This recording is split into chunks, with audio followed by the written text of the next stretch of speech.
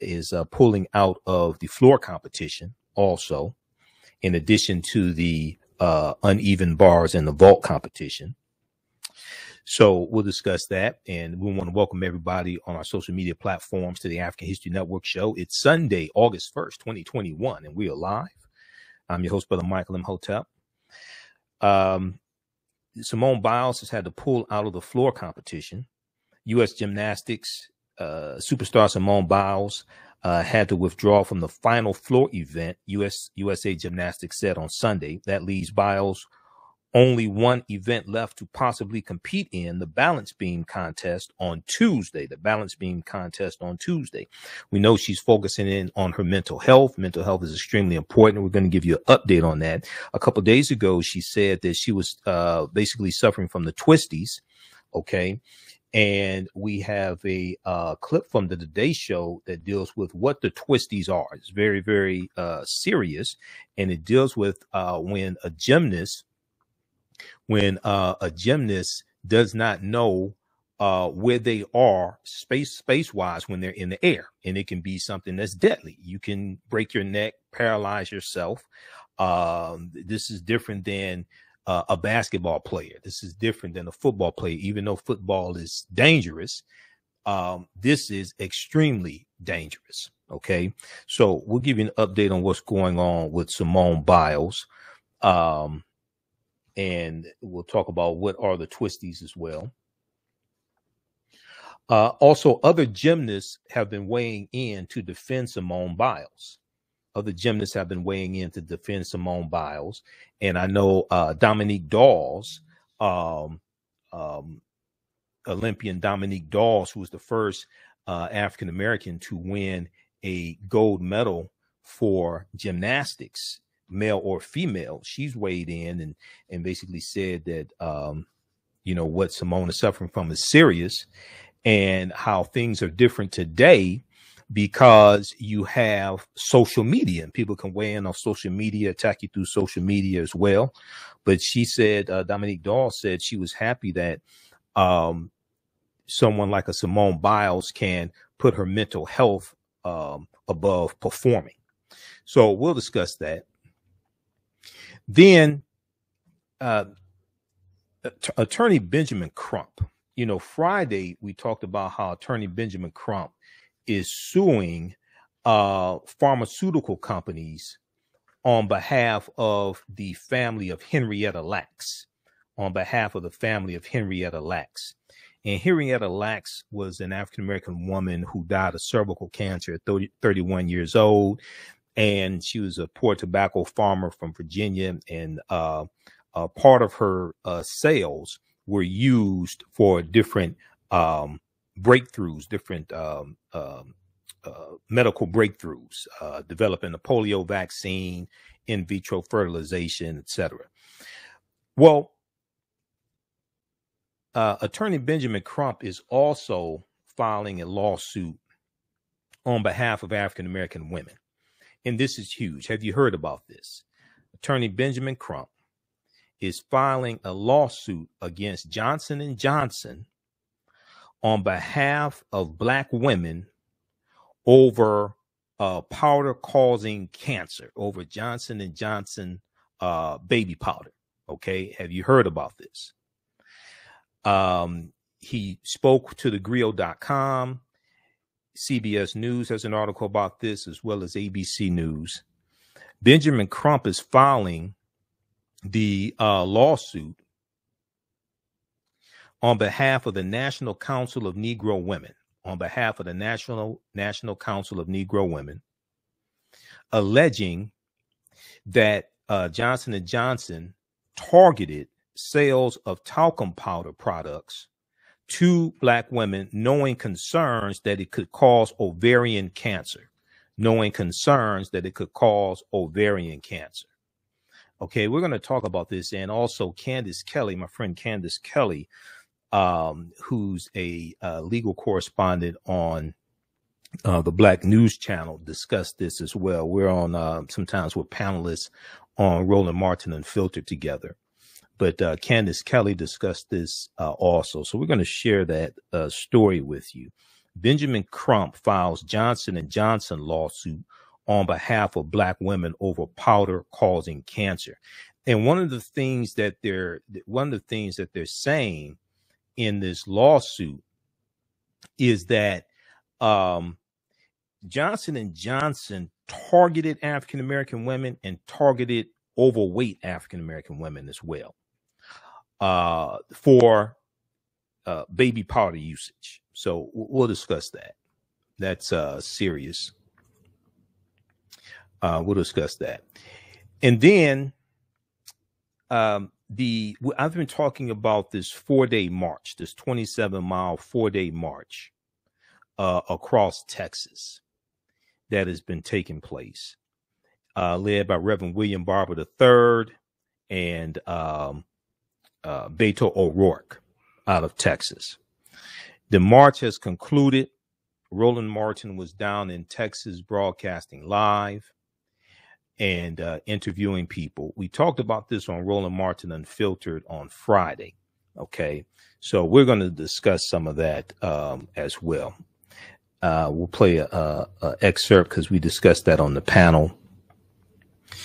And this is fighting for voting rights. This is fighting for the People Act. And you know, this is a serious fight. Willie Nelson was there on Saturday performing. And one of the things that we asked on the show Friday, on Roland Martin Unfiltered Friday, one of the things that we asked is, where are the rest of the celebrities? When you had the killing of George Floyd in May of 2020, and then you had the protests out in the streets, you had all the people, you had celebrities commenting on it, things like this. But celebrities have largely been silent when it comes to this attack on voting rights. Celebrities have largely been silent. Okay, so we're going to discuss that as well. Okay, so on the African History Network show, we focus on educating, empowering, and inspiring people of African descent throughout the diaspora and around the world, because right knowledge corrects wrong behavior. What you do for yourself, what you do to yourself, and what you allow other people to do to you and get away with is based upon what you think about yourself. What you think about yourself is based upon what you have been taught about yourself. What you've been taught about yourself is based upon everything you've read, heard, and seen about yourself. So when you control the radius of a man or woman's thoughts, you can control the circumference of his or her actions, because the mind can't do or teach what it doesn't know. Now, we deal with a number of different topics here on the African History Network show. We deal with current events and politics and history, economic empowerment, entrepreneurship, relationships, love, sex, health issues, and much, much more. Sign up for our email newsletter. Text the word Kemet, K-E-M-E-T, the 22828 to sign up for our email newsletter. Text the word Kemet, K-E-M-E-T, the 22828 to sign up for our email newsletter. Also visit our website, AfricanHistoryNetwork.com, AfricanHistoryNetwork.com. You can sign up for the email newsletter there as well. I taught my online course this weekend, two classes, from the Civil War to the Black Power move, from the Civil War to the Civil Rights Movement and Black Power. 1865 to 1968. That's a fantastic class. You can still register for this 10-week online course where we go through each class and analyze a 10-year period of history and look at what happened after slavery ended. We look at the Reconstruction era. We look at advancements African Americans were making and how these advancements were being reversed, and also the attack on voting rights. And we see the attack on voting rights in the 1868 with the Opelousas Massacre of 1868. We see it in 1870. We see it in 1876 with the Texas State Constitution of 1876. We see this attack throughout history. And we see the Jim Crow laws instituted in the poll taxes and the literacy test, which is why you needed a Voting Rights Act in 1965. That's why you needed the Voting Rights Act in 1965. And all this is, we see these Jim Crow 2.0 tactics being used today in Georgia and Texas, especially these former Confederate states. Okay, so we're dealing with a lot of these same fights all over again. So one of the concepts we really don't understand is protecting gains that were made.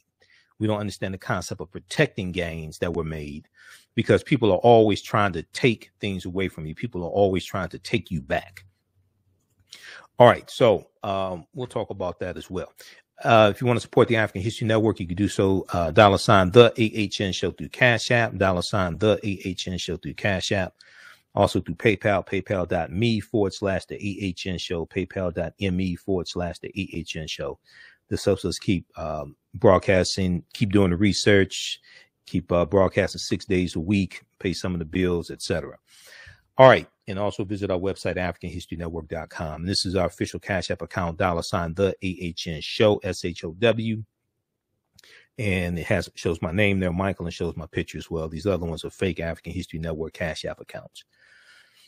Okay, so we're coming up here on a break. Calling numbers 313-778-7600. 313-778-7600 is the call-in number. If you have a question or comment, 313-778-7600.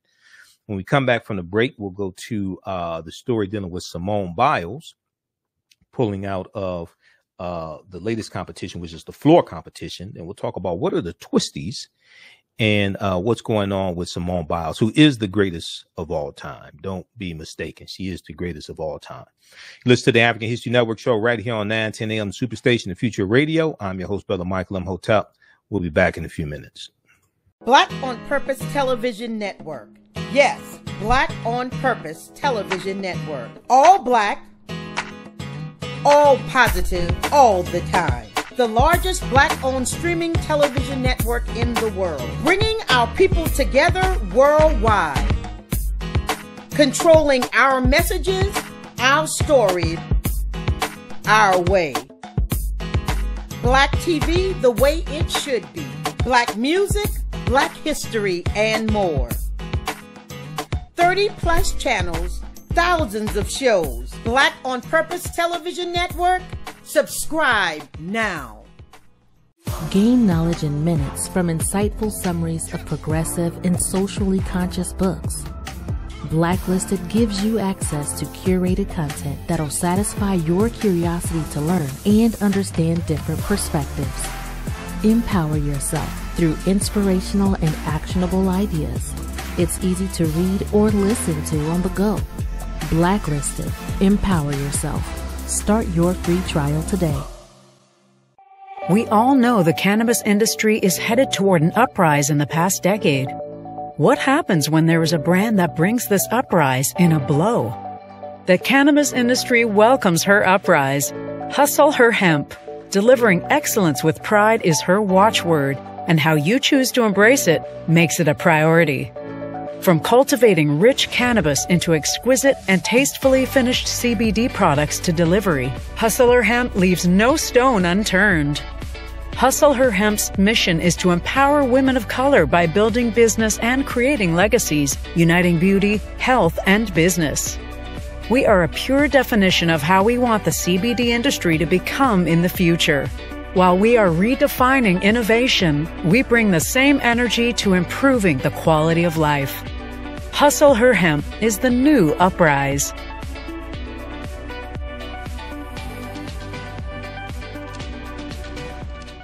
.910, the Superstation, the oldest radio station in town since 1922. Welcome back to the African History Network show right here on 910 AM Superstation, the Future Radio. I'm your host, Brother Michael Imhotep. It is Sunday, August 1st, 2021, and we are live. Calling numbers 313-778-7600, 313-778-7600 is the call-in number if you have a question or comment. All right, I want to jump into this first story here dealing with Simone Biles.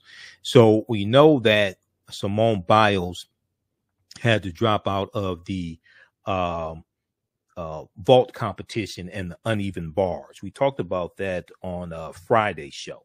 Okay, she had to drop out of the vault competition and the uneven bars, and the USA gymnastics team put out a statement on Friday and said she will continue to be evaluated daily to determine whether to compete in the finals for floor exercise and balance beam, the team said in a statement.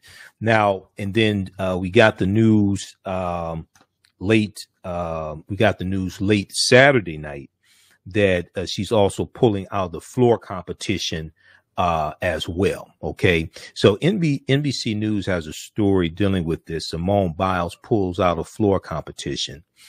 We're going to pull that up, and then we're going to go to this clip here dealing with what are the twisties. We'll go to that in just a second here. What are the twisties? It's something very serious dealing with gymnasts. People who are not in gymnastics may not understand this. But if we look at this piece here from NBC News from July 31st, Saturday, July 31st, 2021, updated. This was updated August 1st. Simone Biles will make a decision on whether to compete in the balance beam final later, USA Gymnastics said. USA Gymnastics superstar Simone Biles has withdrawn from the floor event. She's withdrawn from the floor event. It was reported on Sunday. That leaves Biles only one event left to possibly compete in, the balance beam contest on Tuesday. Okay. Now, the organization USA Gymnastics said in the tweet, has withdrawn from the event final for floor and will make a decision on beam later this week. Either way, we're all behind you, Simone. End quote. Now, it is the latest unexpected turn in the Olympic Games that was supposed to be a showcase for Simone Biles, and which has thrust the four-time gold medalist headlong into the conversation about mental health and athletics. Okay. And one of the things that gymnasts who competed back in the 90s are saying, like Dominique Dawes, one of the things they're saying is that back in the 90s, the women or the girls, some of them were 15, 16 years old competing. They didn't have the option really of not competing. Okay. And she said it's good to see Simone Biles put her mental health above performing. Okay. Now, Simone Biles, who came into the games as a heavy favorite, has cited her mental health as the reason for withdrawing from the competitions. Quote, Biles wrote on Friday in an Instagram post, she said, for anyone saying I quit, I didn't quit. Especially these trolls commenting right here. Half y'all can't even sit up in the bed in the morning. That's the most thing you do regarding gymnastics is trying to sit up in the bed each morning. For anyone saying I quit, I didn't quit. My mind and body are simply not in sync, as you can see here. She said, I don't think you realize how dangerous this is on hard competition surface. Nor do I have to explain why I put health first. Okay. Physical health is mental health. Okay. In other words, she did a Della Reese. She said, kiss my entire ass. She did a Della Reese. That's basically what she did. But she did it in a nice way. Now, Simone Biles added that she will, that she was still suffering with the twisties and literally cannot tell up from down. Literally cannot tell up from down. Now, a lot of people commenting can't tell up from down, but that's because y'all drunk all the time. Okay. Either drunk or high all the time. Okay. She's dealing with a mental issue. The people commenting and running their mouths, half y'all can't sit up in the bed in the morning. You got another problem. Okay. Maybe you need Alcoholics Anonymous or detox or something like that. Now, the first inkling that Simone Biles was struggling came on Tuesday when she shocked the Olympic world by suddenly withdrawing from the team final. Then the 2016 gold medalist pulled out of the individual all around competition. Okay. She pulled out the individual all around competition. People like Michael Phelps, who has suffered with depression, has applauded Simone Biles as well. All right. Another Olympian, the most decorated gymnast in history, Simone Biles, has received widespread support from other athletes, including Olympic swimming legend Michael Phelps, who has been open about his battle with depression. Michael Phelps said it broke my heart. He said of Simone Biles' shocking announcement, adding that he hopes her withdrawal from the event will make waves beyond this year's games. He hopes her withdrawing from the event will make waves beyond this year's games. Michael Phelps went on to say, I hope this is an eye-opening experience. I really do. I hope this is an opportunity for us to jump on board and to even blow this mental health thing even more wide open. It is so much bigger than we ever imagined. It is so much bigger than we ever imagined. Now, that's from somebody who's probably, I guess, he ranked like the greatest swimmer of all time, Michael Phelps, as far as Olympics goes. So, you know, I find it interesting when a lot of people criticize it, you know, a fat and out of shape, you know, can't do 1/100th of what Simone Biles can do. And they want to criticize it. All right. I want to go to this clip here. Then we'll go to the phone lines. Jalen, I want to go to clip 1 here. This is from the Today Show. And this deals with what are the twisties? What are the twisties? Yeah. On the Olympic stage, every flip and every spin is the result of a lifetime of training. Well-developed muscle memory that athletes like Simone Biles rely on as they hurtle through the air. Wow. Perfect. Biles often flawlessly performed some of the hardest skills in the world. So when she came up short on her vault Tuesday, the world took notice. Wow. And that was not what was planned. I was trying a 2.5, and I ended up doing a 1.5. Just got a little bit lost in the air, which is really unfortunate. Fellow gymnasts immediately knew what happened. She got lost, and any gymnast knows we call it the twisties. The twisties is a common phenomenon when gymnasts are in midair and lose awareness of where they are in the skill, making it difficult to land safely. Amy Borman, who coached Biles for 12 years, including the 2016 Rio Olympics, says Biles has dealt with the twisties before. Every once in a while, she would form this block, and it usually had nothing to do with the gymnastics itself. It had to do with other things going on in her universe. For gymnasts, being off by just a fraction can have catastrophic consequences. Former Olympic gold medal gymnast Dominique Moceanu defended Biles' decision to withdraw from the final, tweeting a video of herself slipping and landing on her head during one Olympic routine when she was 14. But it's not just gymnasts who suffer from these kinds of mental blocks. They're known as the yips for other athletes. Whoa. It's when, just out of nowhere, an athlete suddenly can't do the basic fundamentals of their sport. To overcome the twisties, some gymnasts often go back to the basics, a process to trust again that can take time. Normally, when it would happen, we would go back to training and we would stop doing the skills that were making her feel like she was in the twisties.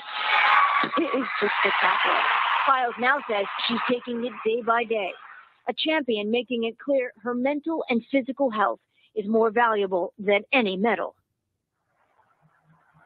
Simone's former coach also telling us it may take 2 days or 2 weeks for Biles to get comfortable with the skill again, so she didn't rule out Simone competing in a final here in Tokyo. One possibility is that she might switch out the problematic skill for something else, and maybe that gives her the confidence to come back, or she could just wake up tomorrow and be fine, that there's no real rhyme or reason to how she works through this, and it's entirely on Simone's timetable. Well, your comparison to the yips, I think, helps a lot of folks understand precisely what it is. If you know what the yips are, which I did not. That's a golf thing? Yeah. Well, it's a golf thing, and it's also a sport thing. So you have a mental block, and then you can't do something. The really scary thing here is that a mental block in this sport can lead to a catastrophic injury. This also, she has the opportunity to do an individual apparatus. So maybe there's one apparatus like the vault that's potentially, making her feel unsure, but maybe there's another one that maybe she goes back and does the floor. Hoda, what do you think? I mean, this is fascinating, something that we really had never even considered before.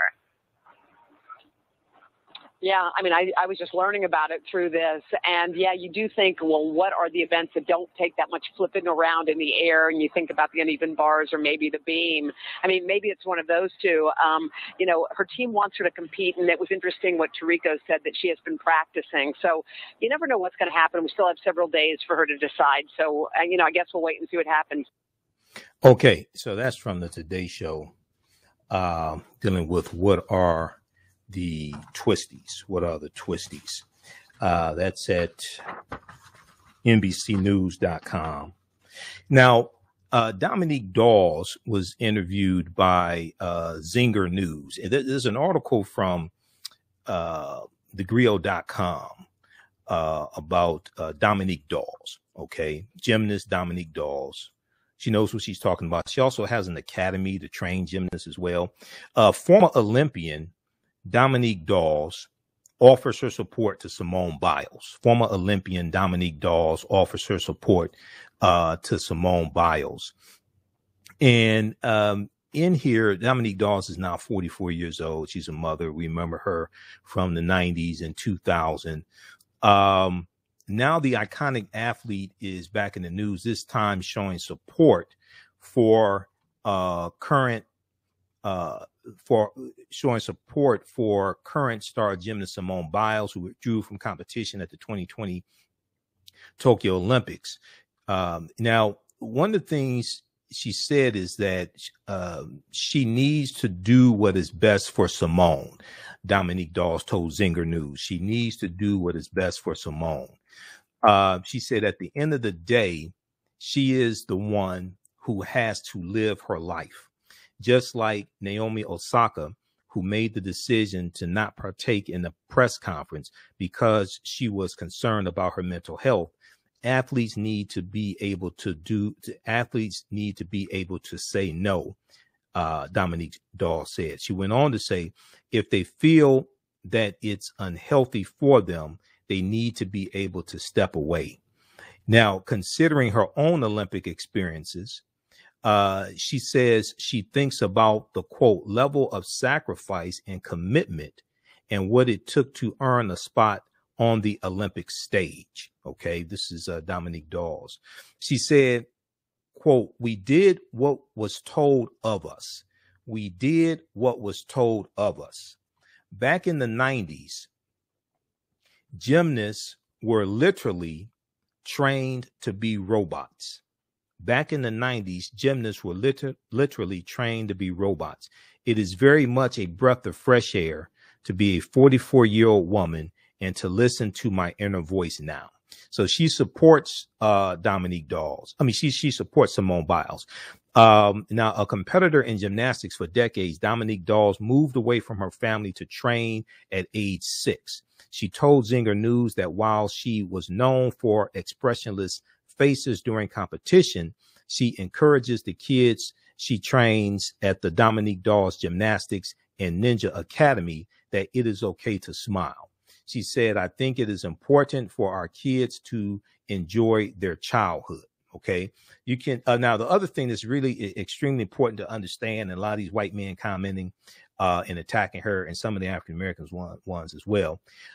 Dominique Dawes is a victim of sexual assault from Dr. Larry Nassar. Okay, the gymnast doctor, Dr. Larry Nassar. In last year's documentary, Art of the Athlete, Dominique Dawes talked about the sexual abuse by former USA Gymnastics Dr. Larry Nassar that many young women, including Simone Biles, endured.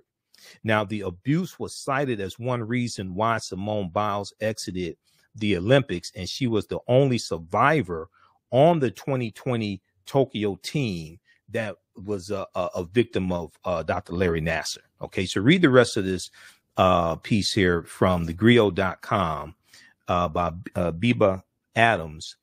Former Olympian Dominique Dawes offers her support to Simone Biles. I also saw an interview that Dominique Dawes did on MSNBC as well. Okay, let's go to the phone lines. Everybody, thanks for holding. Let's go to Fernando, line 1. Fernando, welcome to the African History Network show. Thanks for holding. Tell us where you're calling from, Fernando. Yes, I'm calling from Detroit. From Detroit? And I wanted to say that, beg your pardon? Yeah, from Detroit. Yeah, go ahead. I was just repeating what you said.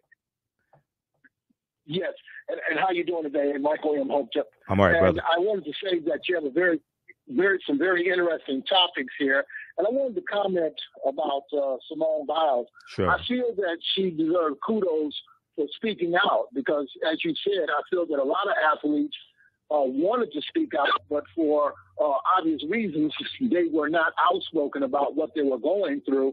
And if you look at Mike Tyson, he was going through suppression, and he was going through mental abnormalities, and he was telling people about it, but for the most part, he didn't get any credit for speaking out about it, and I don't think people were very sympathetic to Mike Tyson. So I really feel that in this time that we're living in, statistics show that over 58% of Americans are going through some type of psychological abnormality or some type of problem. Yep. So this is something that we really need to look at and we need to pay more attention to.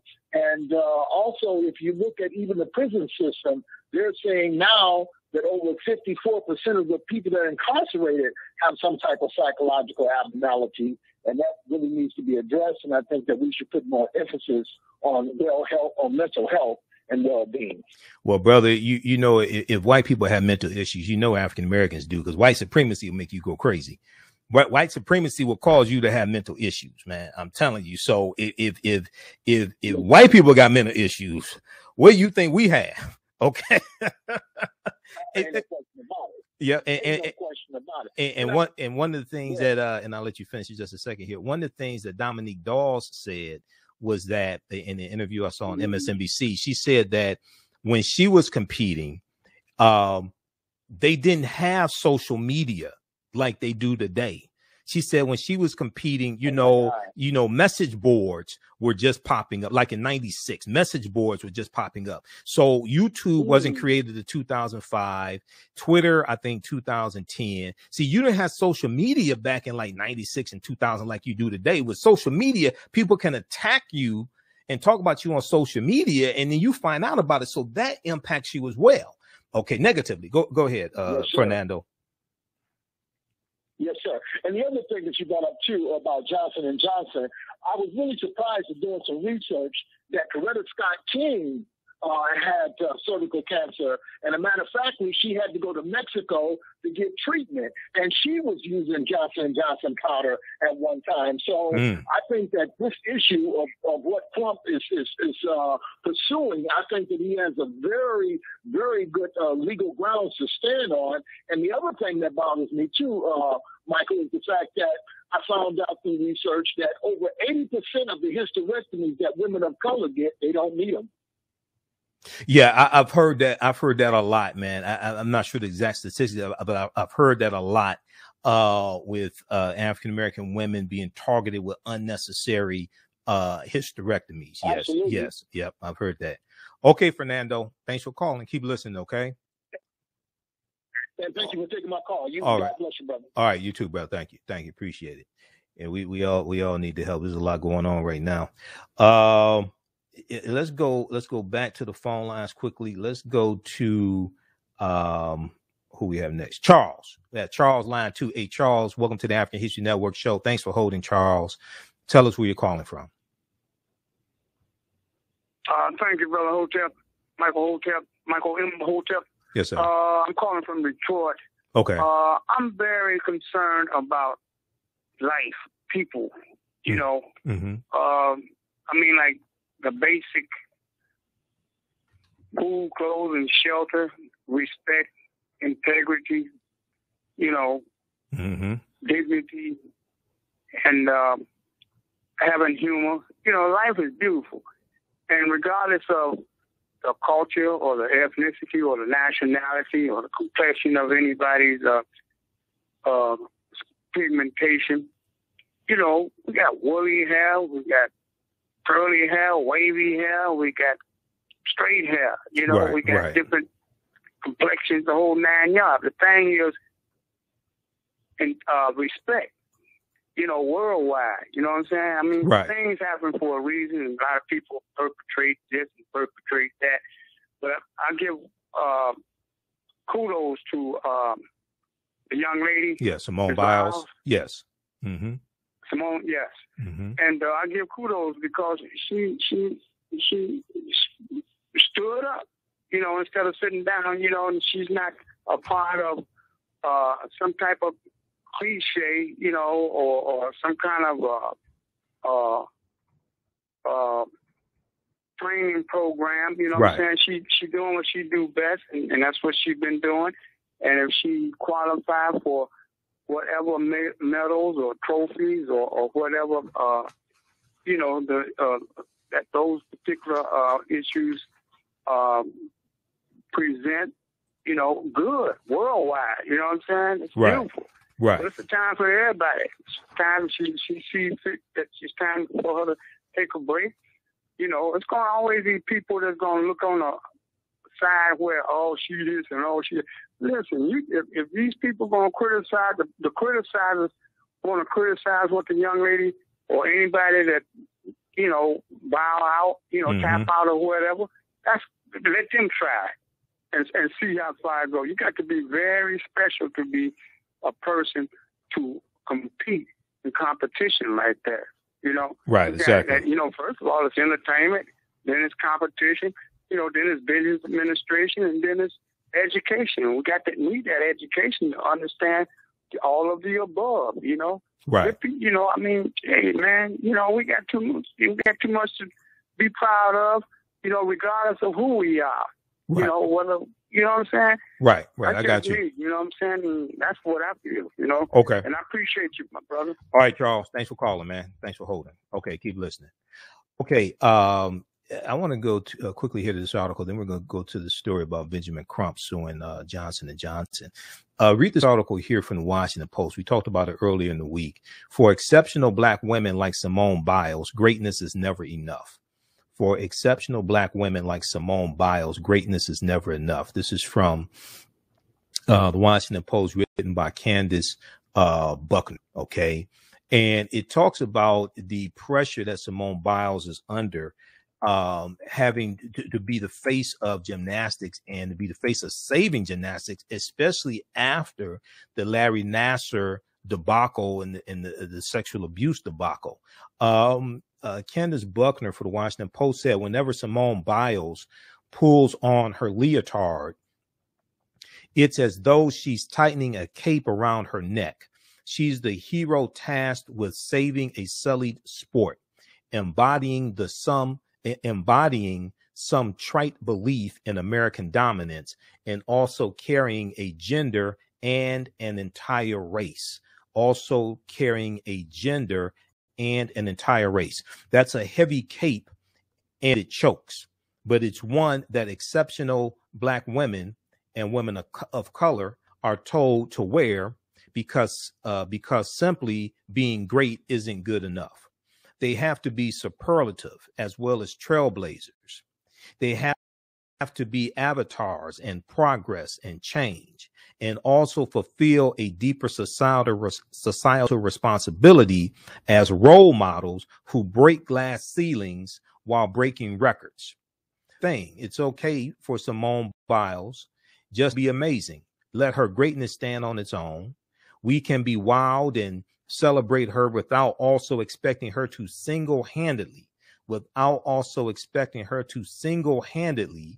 revive gymnastics after a sexual abuse scandal, while also leading little Black girls to balance beams all over the nation. And she was a victim of the sexual abuse scandal as well. So read the rest of this piece here by Candace Buckner for the Washington Post. For exceptional Black women like Simone Biles, greatness is never enough. Okay. Then there was an excellent piece also from the Undefeated that we talked about earlier in the week. And the one from the Undefeated was dealing with, let me pull this one up. It was dealing with when good is never, when Black women are punished for being the best. Okay. We talked about this earlier in the week from the Undefeated. So all these shows we rebroadcast on our social media platforms, our Facebook fan page and our YouTube channel. We rebroadcast those throughout the week. Read this piece here by Denny Michelle Norris from July 23rd, 2021 for TheUndefeated.com. This is entitled, When Black Women Are Punished for Being the Best. When Black women are punished for being the best. And it talks about Simone Biles, but it also talks about an African-American female ice skater named Surya Bonali, and how Simone Biles, there are two moves that Simone Biles does, and she's the only gymnast that can do these moves. The Olympics have banned these two moves because of their high level of complexity, and they're afraid gymnasts will hurt themselves trying to do these moves. So then you ban Simone Biles from doing these two moves that only she can do. Simone Biles, so that's something that this article talks about as well. She will likely perform this was written opening day of the Olympics. She will likely perform 3 of the 4 skills that are named the Biles at the 2020 Games in Tokyo, as well as her new vault, the Yoshinko double pike, which will then become the 5th Biles move named after her. She has advanced the technical side of gymnastics in unprecedented ways, yet 2 of her skills are undervalued by the code of points. 2 of her skills are undervalued by the code of points. In other words, she will not get adequate credit for their difficulty in competition. The Federation of International Gymnastics, FIG, the Federation of International Gymnastics, claims it wants to dissuade lesser gymnasts from trying such difficult skills and sustaining injuries. The Federation of International Gymnastics claims that it wants to dissuade lesser gymnasts from trying such difficult skills and sustaining injuries, but it's beginning to look like a pattern in subjective, largely white-dominated sports, the policing of Black women's bodies, limiting how far ahead of the field they can actually be. So they banned these 2 moves that only Simone Biles can do. So you have to say, wait a second. So you tell us to see, this reminds me of that poll from 2020, from 2018 by the Gallup poll, where 40% of white people said African Americans could be equally successful if they tried harder. 40%. Now, it was April 4th, 2018, when this poll came out. Okay. And April 4th, 2018 was the 50th anniversary of the assassination of Dr. King. All right. Read this article here from Newsweek. They didn't want to take into account racism or anything like that. It said they didn't talk about 246 years of slavery, decades of Jim Crow segregation, being locked out of the Homestead Act of 1862 and the Southern Homestead Act of 1866. They didn't deal with none of that stuff. They just said African Americans could be equally as successful as white people if they just tried harder. 40% of whites think Black people just need to try harder, poll finds. Read this article here from Newsweek.com, April 4th, 2018. They didn't want to deal with systemic racism, all this stuff. So then when you say try harder, then we try and exceed your wildest expectations, then we get penalized. Oh, you too successful. Then we get penalized. Okay, read this from Newsweek.com. I want to go to this next story here. And we're going to go to the clip from CBS News next, Jalen. This deals with Benjamin Crump, attorney Benjamin Crump, who we know from Trayvon Martin and other cases dealing with police brutality, things like this. George Floyd, one of the ones most recently dealing with the killing of George Floyd.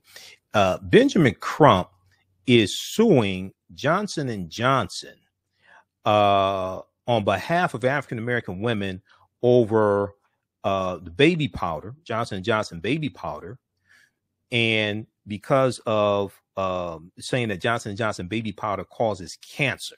Okay, this is a very, very important lawsuit. Let's go to the clip from CBS News, Jalen.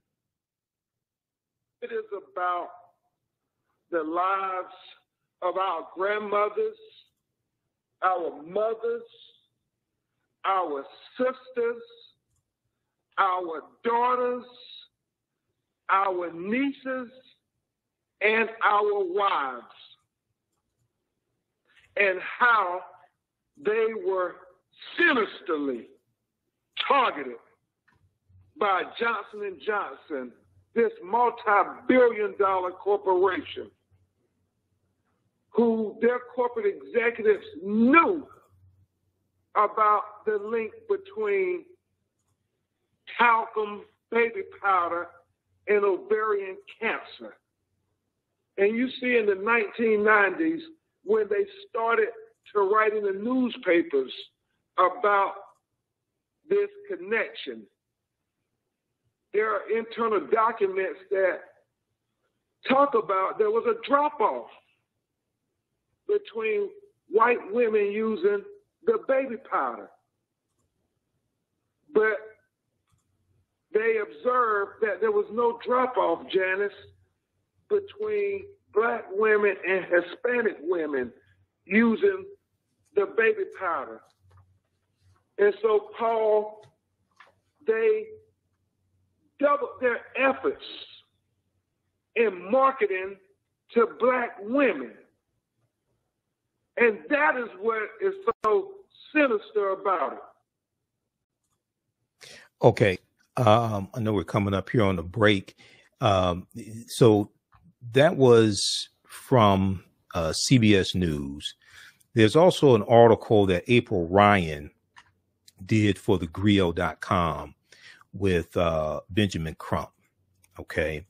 And this one is entitled Ben Crump files Johnson & Johnson lawsuit. Ben Crump files Johnson & Johnson lawsuit on behalf of black women over powder causing cancer. Black on Purpose Television Network. Yes, Black on Purpose Television Network. All black, all positive, all the time. The largest black-owned streaming television network in the world. Bringing our people together worldwide. Controlling our messages, our stories, our way. Black TV the way it should be. Black music, Black history, and more. 30+ channels, thousands of shows. Black on Purpose Television Network. Subscribe now. For 25 years, the Black History 101 Mobile Museum has carried on the rich legacy of the Black Museum movement in America by showcasing original artifacts of the Black experience at colleges, universities, K-12 schools, corporations, libraries, conferences, and cultural events, making it the most traversed Black History mobile exhibit in American history. Dr. Khalid El-Hakim is the founder of the Black History 101 Mobile Museum, and he is a highly sought-after public speaker on topics of Black history, social studies, education, museum studies, hip-hop, and race relations. Dr. Khalid was named among the change makers for NBC Universal's Erase the Hate campaign and listed as one of the 100 men of distinction for Black enterprise. He recently founded the Michigan Hip Hop Archive on the campus of Western Michigan University. The Black History 101 Mobile Museum is currently scheduling in-person and virtual exhibits nationwide. For more information, please contact Dr. Khalid El-Hakim directly at 313-645-4197, 313-645-4197, or visit their website at blackhistorymobilemuseum.com. That's blackhistorymobilemuseum.com. You can also email him at bhistory101@yahoo.com, bhistory101@yahoo.com. Program are those of the producers and or the persons appearing on the program and do not necessarily reflect the views and opinions of 910 AM Superstation or Adele Media. Welcome back to the African History Network show right here on 910 AM Superstation Future Radio. I'm your host, Brother Michael Imhotep. It is Sunday, August 1st, 2021, and we are live. We had to do the update there on the Olympics. Okay, calling numbers 313-778-7600. 313-778-7600 is the call-in number if you have a question or comment. Right before the break, we were talking about the story of Attorney Benjamin Crump filing a lawsuit against Johnson & Johnson on behalf of African-American women over the baby powder, over the Johnson & Johnson baby powder, regarding concerns that it could cause ovarian cancer. We're going to go back to that story in just a minute here. You can register for the new 10-week online course that I teach. This one here is from the Civil War to the from the Civil War to the Civil Rights Movement and Black Power, 1865 to 1968. From the Civil War to the Civil Rights Movement and Black Power from 1865 to 1968. This is a 10-week online course that I teach on Saturdays, 3 p.m. to 5 p.m. Eastern Standard Time. And each class we go through and analyze a 10-year period of time after slavery ended, after the Civil War ended. And right now we're going through Reconstruction, 1865 to 1877. So we'll go all throughout history chronologically. And we'll go through the Jim Crow era and World War I, World War II, Great Migration, Universal Negro Improvement Association, Marcus Garvey, Harlem Renaissance, Civil Rights Movement, 1954 and 55, Brown versus Board of Education, lynching of Emmett Till, August 28th, 1955, beginning of the Montgomery bus boycott, December 5th, 1955. We'll go through the beginning of the Black Power movement in 1966, and then the assassination of Dr. King, and look at what happened after slavery ended. This approximately 103-year period of time to understand how we got to where we are today. Okay, and to be able to understand where we need to go from here, and what needs to happen in the future, we have to understand the history of how we got to where we are today. So this is what we do in this online course. I do a PowerPoint presentation. We have book references, articles, video clips, etc. You can visit our website, AfricanHistoryNetwork.com, AfricanHistoryNetwork.com. And then also we'll post a link here. You can register for the classes. Regularly $130 is on sale, $80. And then all the sessions are recorded. We do the classes live on Saturdays, 3 p.m. to 5 p.m. So you can join us in the class live. You can see me. I can't see you. We have a live text chat, so you can ask questions also. And then all the sessions are archived as well. So if you miss anything, you can go back and watch it over and over again. All the sessions are archived. You can go back and watch it over and over again. And you still have access to the course even after the class is over with as well. Okay. All right. So visit AfricanHistoryNetwork.com. And then the other online course that I teach, Ancient Kemet, the Moors, and the Ma'afa, Understanding the Transatlantic Slave Trade, what they didn't teach you in school. That class meets on Sundays, 2 p.m. to 4 p.m. Eastern Standard Time. So I taught that class today as well. You can register for that also. All right, let's go back to this story here dealing with Benjamin Crump. I had not heard a whole lot about this. I read about it in African American media. I saw some articles from CBS News and ABC News about it, but I first learned about this from thegrio.com. First learned about this from African American media. Okay, so if we look at this piece here from the Grio by April Ryan, okay, April Ryan for the Grio.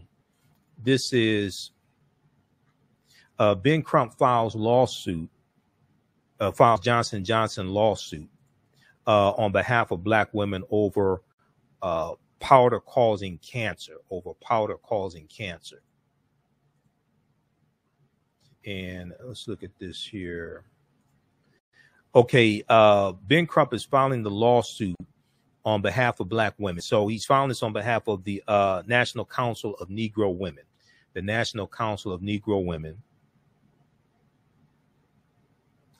alleging that Johnson & Johnson targeted sales of talcum powder products to Black women, knowing concerns that it could cause ovarian cancer.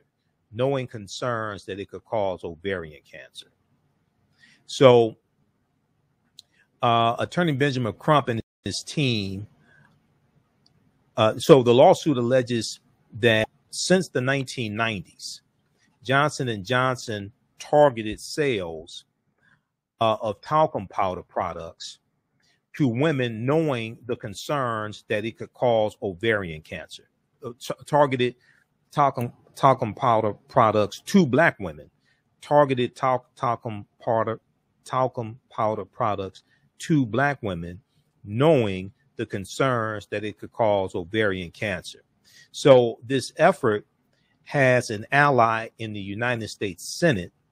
Senator Elizabeth Warren is set to propose legislation to prevent the company, Johnson & Johnson, from filing that would limit their liability in this case.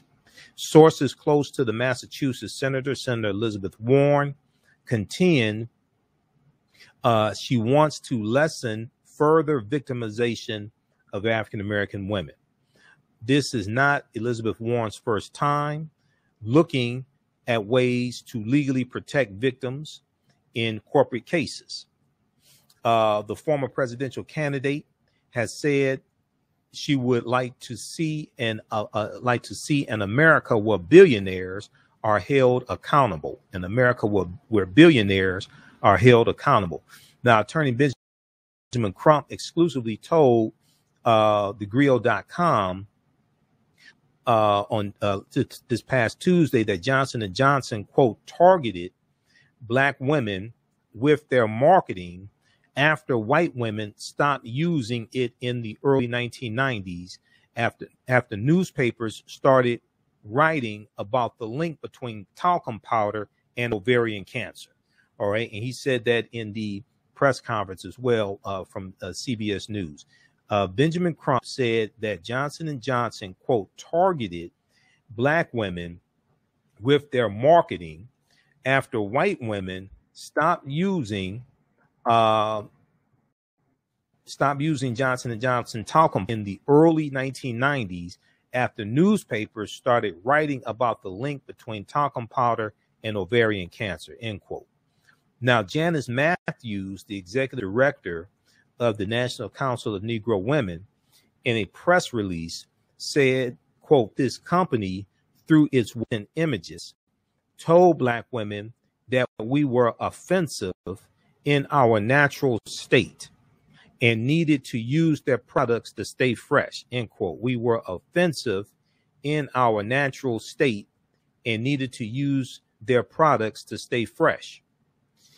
Janice Matthews reiterates that trust was crushed as, quote, generations of Black women believed them and made it our daily practice to use their products in ways that put us at risk of cancer. And we taught our daughters to do the same. Shame on Johnson & Johnson, end quote. All right, now Benjamin Crump's legal team is filing lawsuits and other lawsuits in mass tort litigation in multiple states against the mega pharmaceutical company.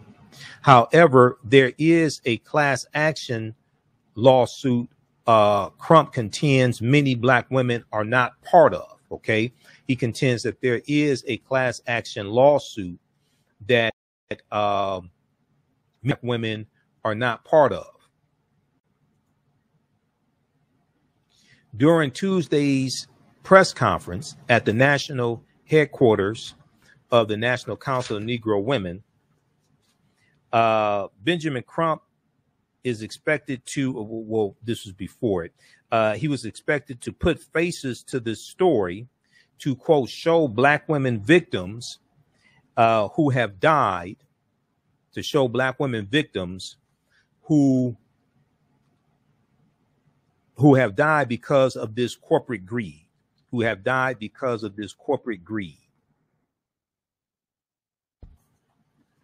Now, I want to go to this clip here. There was a piece from the Black News Channel. They talked about this story on Black News Channel. And my friend Candace Kelly, who's an attorney and legal analyst, and we're sometimes panelists on Roland Martin Unfiltered, she talked about this lawsuit, okay? Let's go to this clip, Jalen. I think this is clip, I think it's clip 3. It's from the Black News Channel. Well, big news for renowned civil rights attorney Ben Crump. He has filed a lawsuit on behalf of a group of black women against Johnson & Johnson. At issue is the company's talcum-based baby powder. Our Justice correspondent Candace Kelly is back with us this morning to tell us about it. And Candace, look, we were talking on the break. I don't know a black woman alive back in the day that didn't use Johnson & Johnson talcum powder. If you took a bath, you was going to put some talcum powder on your body at some point, even kids when we were kids as well. That's right. But so tell us about this. What have Ben Crump and his team accusing the company of doing here? Well, Benjamin Crump, he filed a negligence lawsuit on behalf of the National Council of Negro Women. He says that thousands of its members have used Johnson & Johnson's powder products, just like we were talking about, and that the company targeted sales of these products to black women knowing that it would cause ovarian cancer. Now, this issue may sound familiar to some because for years there has been a controversy around these products. In fact, last year the company announced that it would stop selling its talc-based baby powder in Canada and the United States, replacing it, Mike, with cornstarch baby-based products. Wow, to know that something is causing those type of issues within the community is just frivolous. It's just crazy, to be quite honest with you. What do you expect in this country sometimes from organizations and from politicians? Yeah. There have been more than 20,000 lawsuits, though, against Johnson & Johnson about this very issue, Candace. So, and in fact, they've actually settled these cases similar to this. So how is this one different? Yes, so they've settled many cases for millions of dollars. And anyone actually can now go online, fill out paperwork, make a claim against the company because they've got money set aside for these cases. But this filing is a little different. It says that Johnson & Johnson specifically marketed talcum-based baby powder to overweight black women. Despite these links to the ovarian cancers that I mentioned, the suit also alleges that Johnson & Johnson spent half of its advertising budget, in doing so. So this was something that was very well intentioned. They set out to do this.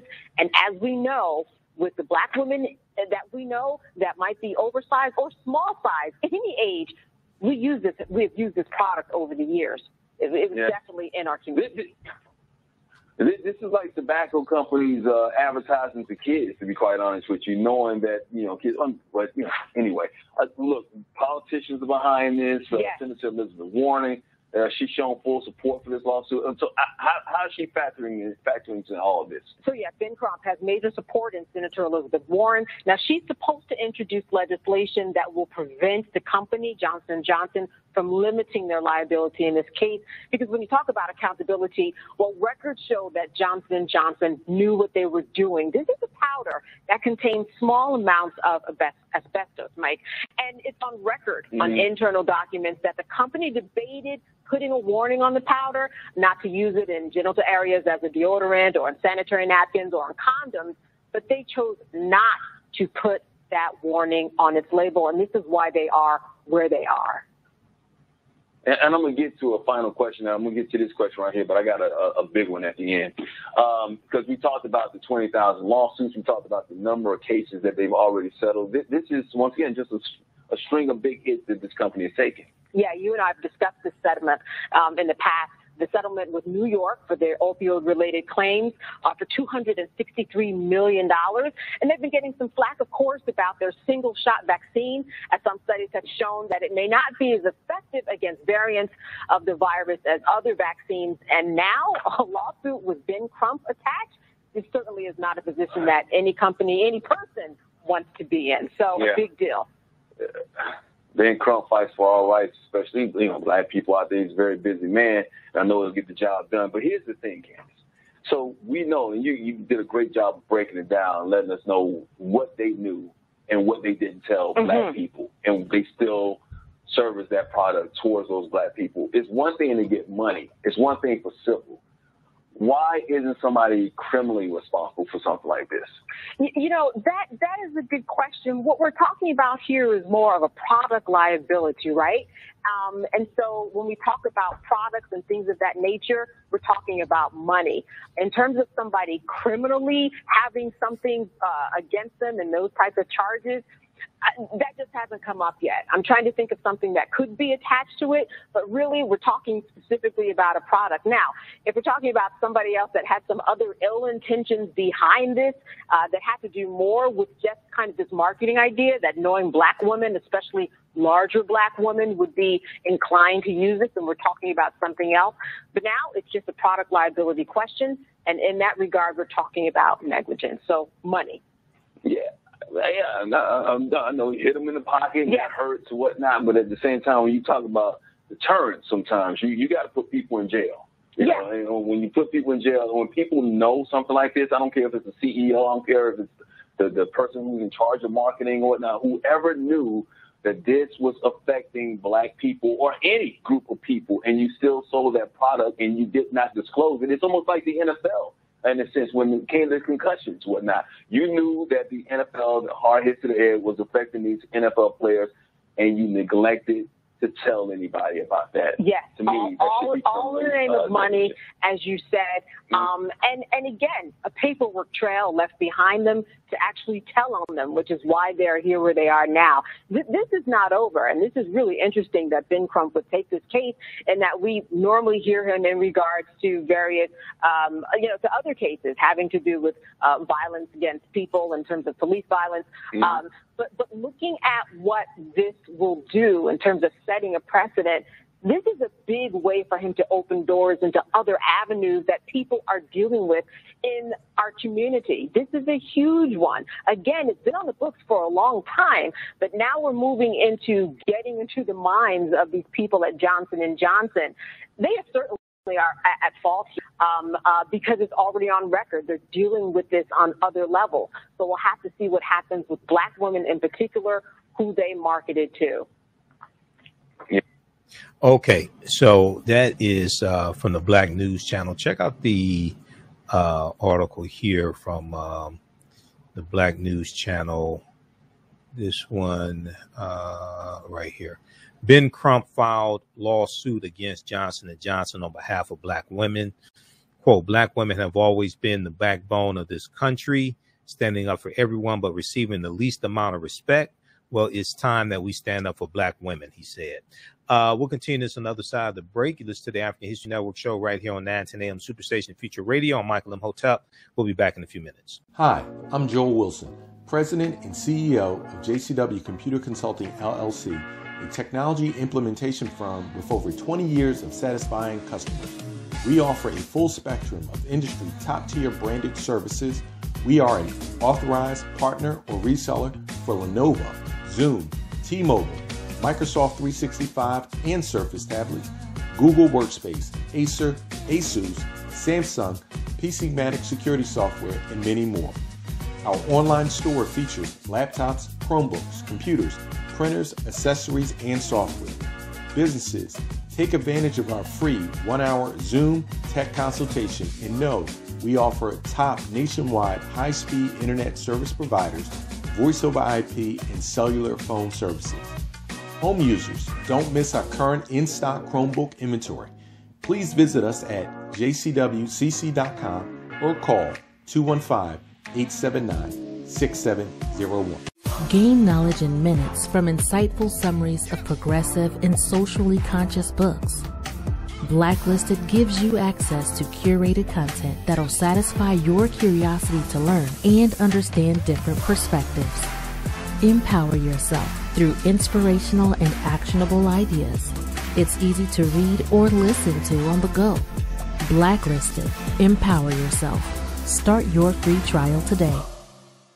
Black on Purpose Television Network.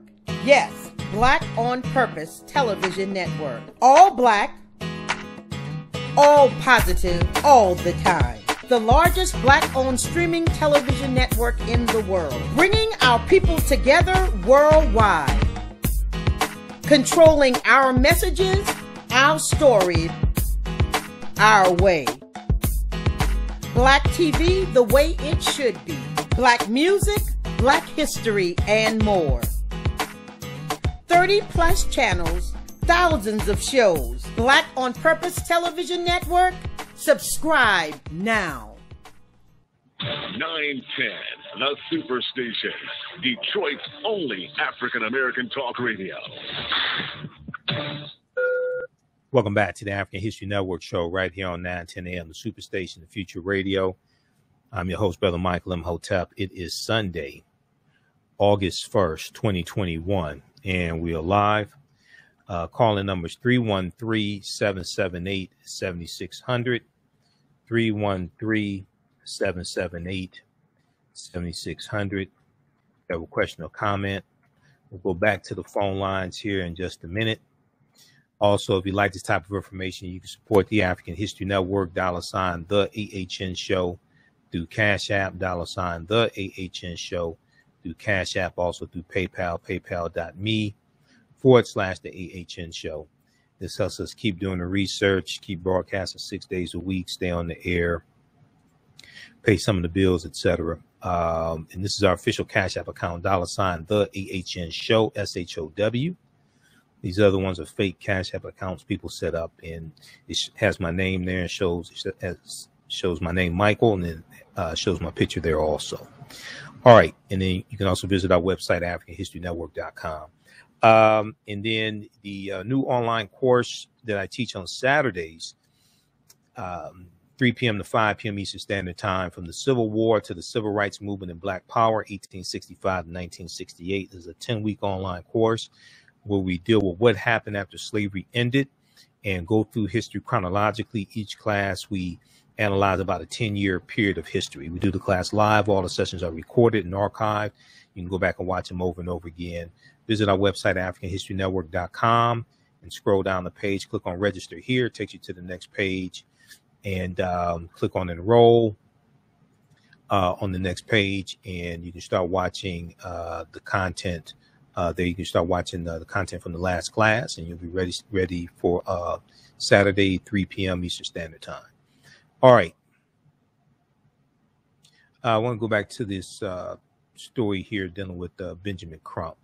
This is an important story, and I have not heard a lot about it either. Okay, I have not heard a lot about it either.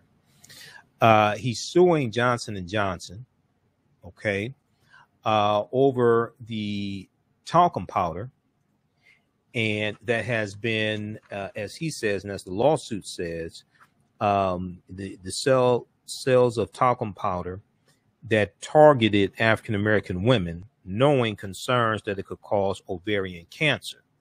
And as the piece that we heard from the Black News Channel said, it also targeted overweight African-American women. As legal analyst Candace Kelly said, they also allegedly targeted overweight African-American women. Now, I'm looking back at the article here from the Griot, because April 1 has a piece in the Griot, at thegriot.com about this. During Tuesday's press conference at national headquarters for the National Council of Negro Women, Benjamin Crump was expected to put faces to this history, to the story, to, quote, show the Black victims who have died because of this corporate greed. Show the Black victims who have died because of this corporate greed. Now, in recent months, Johnson & Johnson has taken a brand and credibility hit, with questions about its vaccine being able to withstand the COVID-19 Delta variant, and if a booster shot is needed. Also, the Food and Drug Administration added new warnings on Johnson & Johnson vaccines related to COVID-19. A recent Johnson & Johnson vaccination pause due to confusion about the ingredients of the vaccine did not bode well with the American psyche in the attempts at vaccinating Americans. So check this article out here from thegrio.com. This is Ben Crump files Johnson & Johnson lawsuit on behalf of Black women over powder causing cancer. This is from July 27th, 2021, from by April Ryan for the Grio.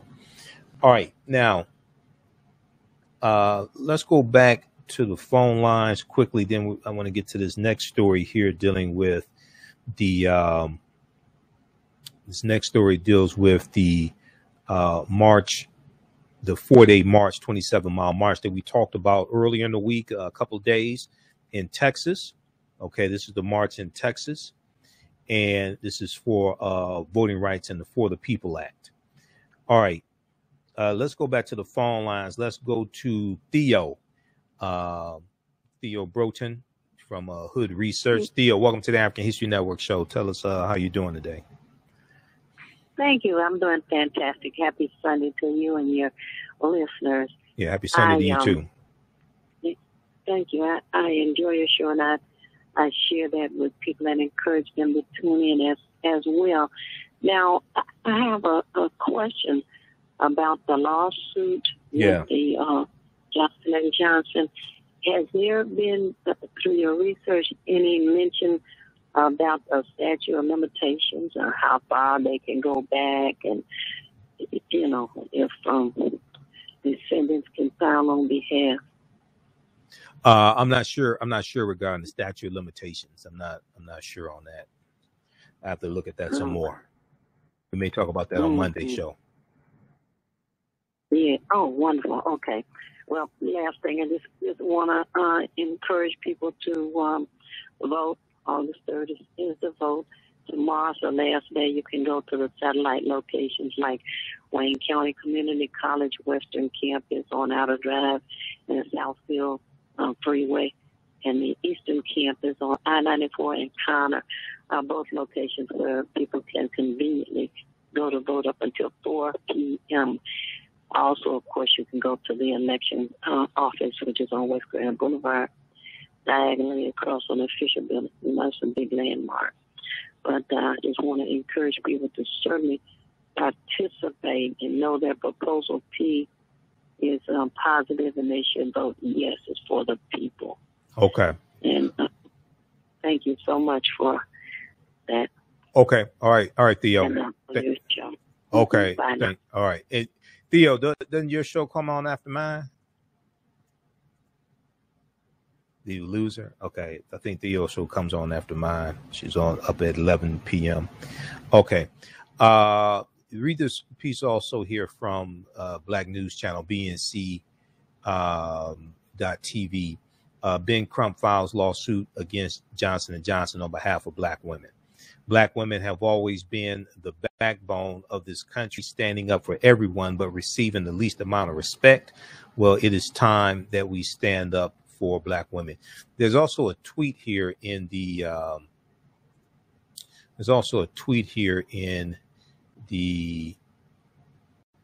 article. Ben Crump tweeted, Johnson & Johnson targeted Black women in marketing campaigns for their talcum-based powder. The lives of Black women matter. And let's see, let's pull this. See if we can pull this up on his Twitter page. We'll go directly to this tweet. So he said, the lives of Black women matter. This multi-billion-dollar corporation must be held accountable for knowingly marketing its harmful ovarian cancer causing product to Black women. All right. Okay, so check that out as well. All right. I can't find it on his Twitter page, but the tweet here is in the article. Okay, now I want to go to this next story here. So we talked about early in the week, we talked about the march in Texas. And there was a article from was this News 3LV. There was a article from a news outlet there in the Texas area. And then there's also one from, I think, ABC News, dealing with Willie Nelson. Early on, mainstream media didn't cover this story, okay? Early on, mainstream media didn't cover this story. Roland Martin covered the story because he was broadcasting live from Texas, live from the march. We know that Joy Reid, the Readout, covered the story. But early on, a lot of mainstream media didn't cover the story. As it got closer to the end, as the march got closer to the end, they started covering it. So Huffington Post has an article dealing with this also. And we talked about this earlier in the week as well. This is about the 27-mile march, I should say, 27-mile march. Reverend Barber, Beto O'Rourke launched 4-day march for voting rights in Texas. Reverend William Barber, the Poor People's Campaign, and Beto O'Rourke, former member of the House of Representatives for Texas, launched 4-day 27-mile march for voting rights in Texas. This is a multi-day march against voter suppression, urging Congress to take action on voting rights, Okay, so the march has completed. The march completed on, I think it was Saturday. All right. Now, on Friday on Roland Martin Unfiltered, Roland was broadcasting from the march once again. And we discussed this on the panel. We're going to go to clip, I guess it's clip 3. I think it's clip 3 from Roland Martin Unfiltered. But first, you're going to hear a question that Roland posed to Reverend William Barber. Okay, let's go to this clip. So with this march here, it's drawing attention to the need for the People Act, is drawing attention to the need for to defeat the filibuster as well. If we look at this piece here from the Huffington Post, Reverend William Barber III and former Texas Representative Beto O'Rourke launched a 4-day, 27-mile march in Texas against voter suppression, calling on Congress to end the filibuster and pass voting rights legislation. Reverend William Barber, co-chair of the Poor People's Campaign, said at a press conference Tuesday, the evening before people were set to start the multi-day march from Georgetown to Austin, Texas. Georgetown, Texas to Austin, Texas. Now, Reverend William Barber condemned Texas Republicans' efforts to pass legislation restricting voting rights, calling such bills the canary in the mine, and noting how Republicans in state legislatures across the country are pushing hundreds of bills to suppress the vote. So right now we're dealing with 389 bills in 48 state legislatures based upon the count from the Brennan Center for Justice, okay, based upon the count from the Brennan Center for Justice. All right, now also Associated Press has a piece here.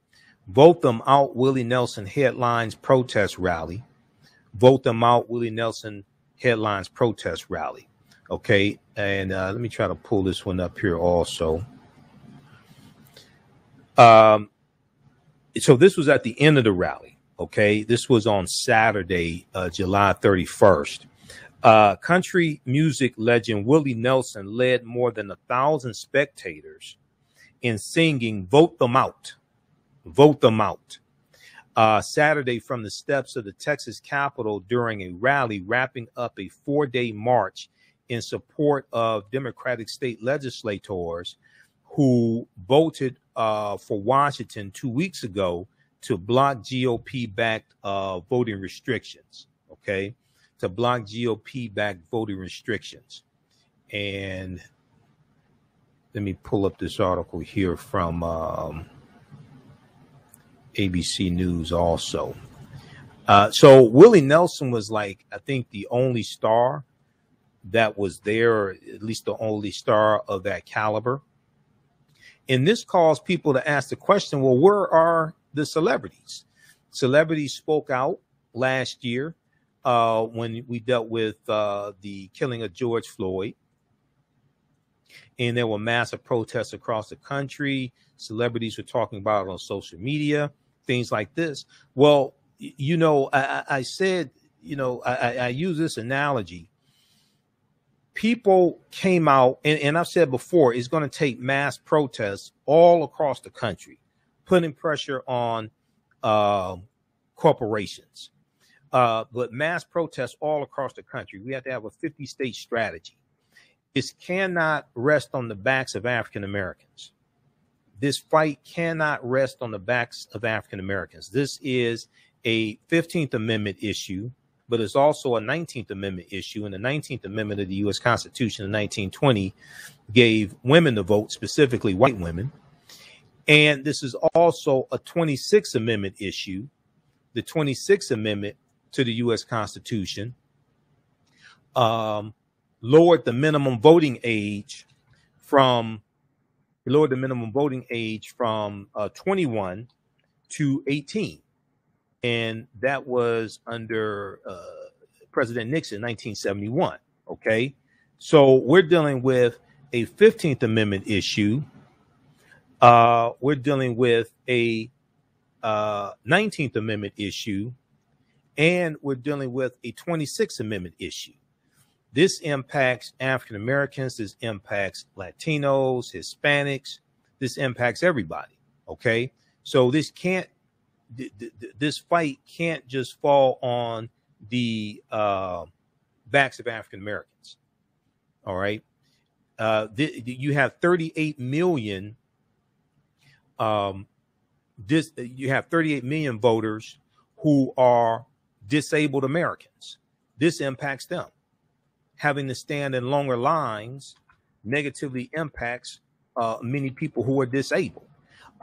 Reducing mail-in ballot boxes and the number of mail-in ballot boxes could negatively impact people who are disabled, who can't make it to the polls to vote. Okay, so I just sent you that clip, Jalen. So this hits different groups of people. Where are the Me Too activists? Where are the Me Too activists? All right. Where are the women's reproductive right activists? You talk about preserving abortion rights. You talk about women's reproductive rights. Well, that largely impacts who's in your state legislature, the bills that are being passed, the governor who signs the bills into law. This deals with the Supreme Court, the federal court. All that comes from voting. All that deals with voting. Supreme Court justices are nominated by a president. Okay. Federal judges are nominated by a president and confirmed by the Senate. Supreme Court federal judges confirmed by the Senate. So all this is tied to voting. So where are the Me Too women? Because we know, and I'm not against Me Too women, but just a few weeks ago, they were yelling and screaming when Bill Cosby was released from prison.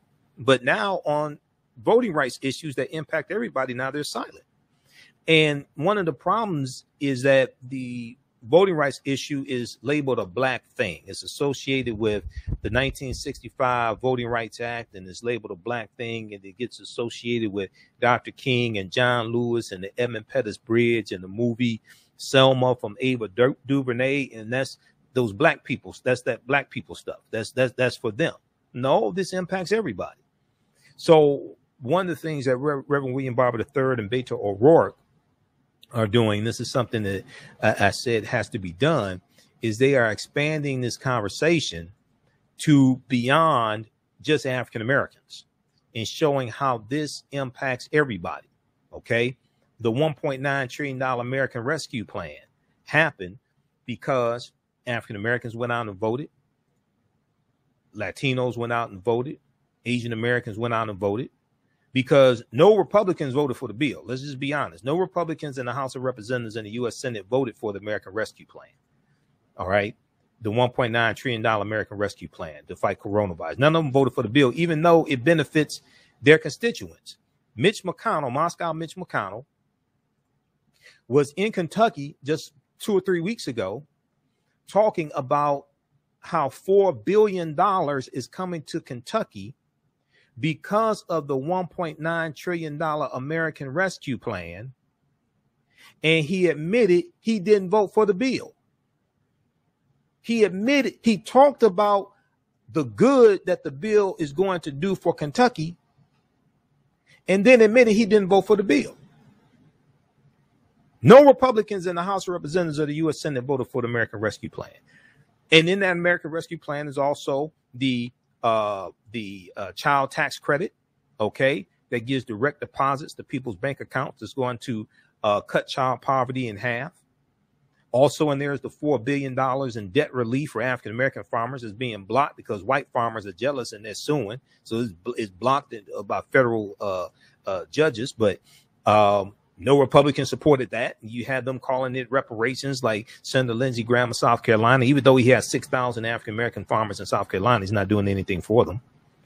So I want to go to this clip here. This is from Roland Martin Unfiltered, Friday, July 30th. Roland was in Texas at the March for Democracy, and he was talking to Reverend William Barber III. Then after that, he goes to the panel, and I'm on the panel. Let's go to this clip, Jalen.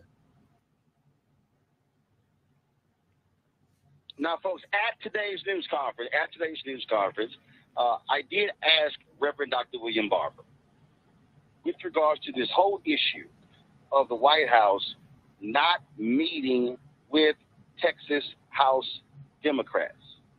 What he thought about that? Remember, just yesterday, we had Representative Collier and Representative Sophronia Thompson who told us that the White House, well, President Joe Biden had yet to meet with those 50-plus Texas House Democrats. Vice President Kamala Harris has a couple times, but not President Joe Biden. Listen to what Reverend Barber said in response to my question. President Biden ought to put him on Air Force One, fly him to Texas, have a meeting on Air Force One to matter that's federal land, right? Huh? Yes. Yeah. The constables here to come on there and get them, and then have a rally with them, a meeting with them, and then go back with them to the well of the Congress and have those Texas legislators sitting right there in the front. He's got to, because they have power, and he has more power than he's using. He's got more power. I had a chance before he was elected. I'll get you, Reverend. I had more before he was elected. I did a Easter program with him on his podcast. And I said to him, what you think, what your political consultants might be telling you is possible is going to fundamentally change through this pandemic. You check the record. I said this pandemic is going to open up pain and expose pain, poverty pain, race pain in a way that will give you an opportunity because you can see it. This fight for voting rights and the fact that the filibuster has already been used to block part of the COVID relief plan that would have lifted 32 million people, the people who had to go to work first, got sick first, got infected first, and died first, and now it's threatening the democracy. I said to him, you will have your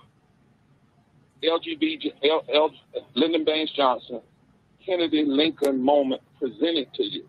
I said this in March, Jesse. I don't know why the Spirit said that. He wasn't even president. He wasn't even elected. I hadn't even endorsed him. I said, but I believe if you get to be president, you're going to have a moment delivered to you. And the question is going to be, what do you do with that moment? Go to West Virginia, Mr. President. We love you enough to tell you this. Meet with those folk, those 79% of West Virginians that say Manchin is wrong. 81% of Democrats. Go to Arizona. Push cinema. Meet with the Latino community, the black community, the white community, gay community. Put those folk on a plane, come to Texas, have a meeting right out here in the airport, fly them right back, and when you go back, already have Pelosi and Schumer inviting you to the well of the Congress. And I guarantee you, if you take this to the well of the Congress, it will well up a sentiment of resurrection and transformation in this country, and you will be able to do more than you even think you can do now. But you got to get the leadership. All right, folks, let's go to my panel. Joining me right now is Dania Joseph. She's the immigrants' rights activist. Glad to have her on the show. Brittany Lee Lewis. She is a political analyst. And Michael Imhotep, host of the African History Network. All right, Ms. Joseph, I've been trying to get you on the show for quite some time. We finally got you on our panel. Glad to have you here. Let's talk about that last point I raised. Let's just say after the news conference, literally right after, a phone call came into Reverend Jackson's cell phone from the White House. And they were, I won't say they were happy to hear what Reverend Barber described in terms of the pressure putting on, but they clearly were listening and got the message. And you're seeing that now. You're seeing Senator Chuck Schumer say that he may not allow them to go on recess. He may keep them in to vote on this bill. The external pressure that is being brought to bear is working because it is forcing these Democrats to reckon with the unrest in the streets on the issue of voting. Right, absolutely. And I think it's time. You know, this idea that there isn't more that could be done is preposterous, right? We are living in 2021. We're not living in the 1950s and the 1960s of the civil rights movement. And so this idea that the Biden administration couldn't meet, I mean, yes, you mentioned Vice President Kamala Harris did, but this idea that the president couldn't, why is that, right? This is one of the quintessential issues that is impacting us in this country today. Voter suppression is real. This idea that Black and brown and indigenous people, communities of color that have been historically disenfranchised are currently under attack again because we've always been. So why not find the time? Why must we take into the streets, right? Taking to the streets is always a good idea. Dr. King said, writing is the voice of the oppressed, right? When we are oppressed and feel as though there's no other channels, that's what we do. We take to the streets. But I feel like it shouldn't have even gotten to that point. Voter suppression is a real issue that's impacting us in 2021, not just in Texas, but in Georgia and other states across the nation. This should have been one of the administration's first things that they did on day one, because during the campaign cycle, we saw a host of promises that was being made time and time again. We saw John Lewis's name, may he rest in peace, being uplifted over and over again by individuals who otherwise wouldn't have supported his life's work and much of the things that he fought for in regards to voting rights. And so when you hear Reverend Barber say that, right, he literally said that there's individuals who are invoking the name of Dr. King, Ralph Abernathy, John Lewis. We have different people that are being uplifted, but yet you don't want to keep their legacies alive, right? It's time that the president meets with these individuals who are on the ground, whether that be politicians, activists, and organizers, or just invested Americans who do not want to see their right to vote be infringed upon. That meeting should have happened yesterday. The thing here, Michael, that is quite interesting is President Biden has not called these holdout Democratic senators to the White House to specifically talk about voting for the People Act, the John Lewis Act. They keep talking about also this John Lewis Voting Act. The problem is it hasn't been written. Right. So what the hell are we talking about if we don't even know what is in it? And so essentially what Democrats are doing is they're negotiating against themselves on this for the People Act vote. We're hearing that now they're talking about remove the dark money provisions out of the bill and some things along those lines. What Barber and others are saying is, no, you fight for every single element that's in the bill, and if you have to give up something, you do it at the absolute last minute. You don't do it at the beginning of a conversation. Yeah, so they're different aspects of this, and there's a time element also, because you have in September, we know that the federal budget runs out. You're going to have a debate over the debt ceiling. We know that August recess is coming up. Now, Schumer is signaling that he may suspend the August recess, which I think he should. At the same time, we know that the House goes on recess. I think it either today or next week, something like the House goes on recess. So you have all these different dynamics. If you have to remove the dark money provisions and things like that to get the bill passed, then you get that bill passed now and then come back and get those other parts later. This is really, you have a lot of moving pieces, and this is really complicated. And one of the things that this march is doing is shedding, like, because I've been covering this march, I've been talking about it for the past 2 days on my show as well, and my people know about it also. Mainstream media is starting to talk about it more. I saw more coverage yesterday. But one thing that I see still missing, and we've talked about that here on this show, Roland, one element that's a powerful element that I still see that's missing is corporations are still very silent on what's taking place. I agree with what you're talking about and pressure on Biden, and Biden should step up more and things like this. And Biden has signaled that he supports a standing filibuster as opposed to the filibuster now, all that. But I see that corporations are still very silent. Also, I see with this movement here in the Poor People's Campaign, and to me, Reverend William Barber is a modern-day Dr. King. I see them expanding the conversation to beyond just African Americans. This is something that we've talked about here. And because this impacts everybody, college students, the elderly. There's 38 million disabled Americans who are registered to vote. They're going to be impacted by this. This impacts Latinos, Asian Americans, Native Americans, LGBTQ. I'm wondering where the Me Too women are. No offense to any Me Too women, the white Me Too women especially. They were very vocal a few weeks ago when Bill Cosby got out of prison, but they're very silent now.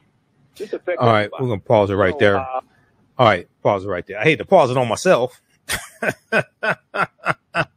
We'll probably share that clip on Monday's show as well. All right. So those watching on our Facebook fan page, The African History Network, and my YouTube channel, Michael Imhotep, keep watching. We keep going for a couple more minutes. You can visit our website, AfricanHistoryNetwork.com, AfricanHistoryNetwork.com. Register for my online course as well. Remember, right now is correct wrong behavior is not over till we win. Wakanda forever.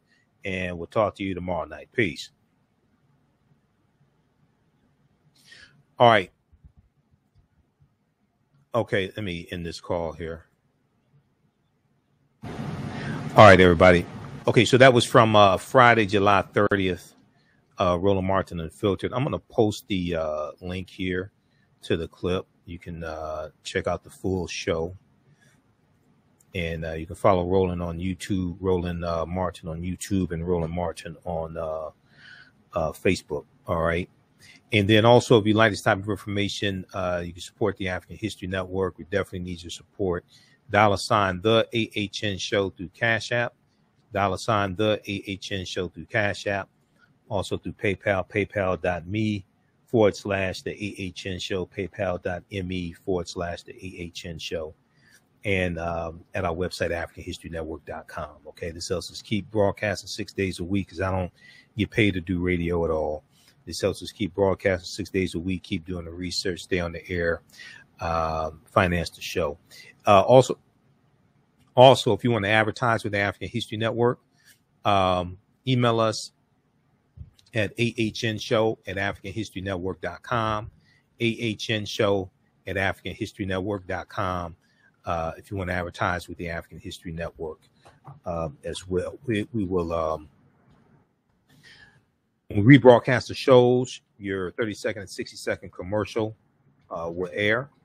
Okay. And we're also on 10 different audio podcast platforms. We're on FM Player, TuneIn, iTunes, CastBox, Stitcher. So your audio commercial will air during those during the audio podcast. Okay.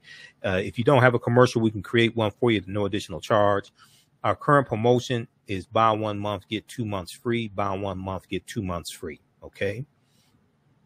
So email us at AHNshow at